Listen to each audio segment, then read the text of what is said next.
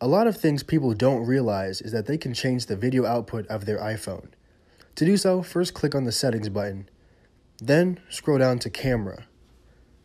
Click on the Record Video button, and this menu will give you a couple options. The first is 720 at 30 frames per second, which is good if you want to film a lot and it's going to be the smallest file size. Then there's 1080p at 30 frames per second, and that's pretty much the standard. Keep in mind it'll be a bigger file size than 720.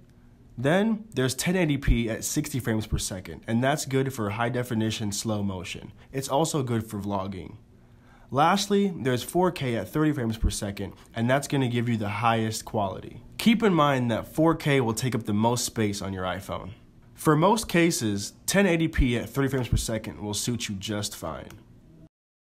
We hope this video was helpful for you guys. Leave a comment and let us know if you want any more tips. Thank you, and we'll see you next time.